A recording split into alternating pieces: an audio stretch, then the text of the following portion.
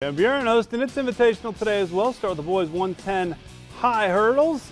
Arcadia's Clint Recker picks up gold. Zachary Spanfelner, the silver from Elmwood, with Mitch Endicott of Van Buren getting the bronze. Now time for the girls 100-meter dash. Really close race. Courtney Stoltz of Arlington picking up the victory, followed by the Black Knights' Bree Lasley in lane 3, and another Van Buren runner getting the bronze. That's Lauren Wise.